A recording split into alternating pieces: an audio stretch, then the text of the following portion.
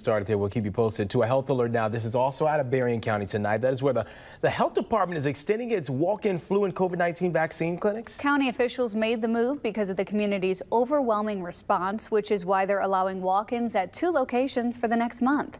Matt Gotch stopped by the health department today. He joins us live in the newsroom with more. Matt. Hey, Josh and Lauren. You know, health professionals admit that while no vaccine is 100% effective in preventing disease, it helps limit the severe effects and could prevent hospitalization or worse.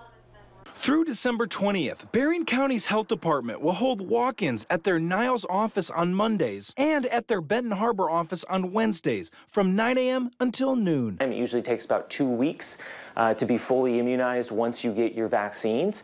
So the earlier the better with a flu or even a COVID vaccine, because your body takes a little bit of time to build up that immune response. So usually about 2 weeks is what we like to see to help your body build up that immune response. So how old should your kids be before they get vaccinated? The flu vaccine is recommended for anyone 6 months and older. That's what's recommended for flu, COVID.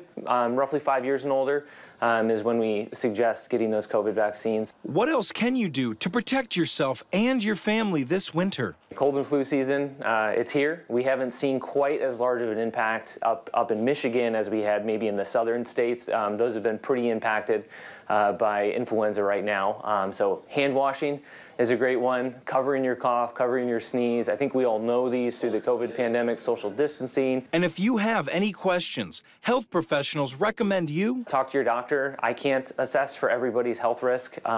No one person can. So your doctor, your physician, nurse practitioner should have the best idea of what you, your child, your family's risk is for severity of illness. So that's where we really want to focus on. We know vaccines are a great preventative measure, especially when it comes to severe illness.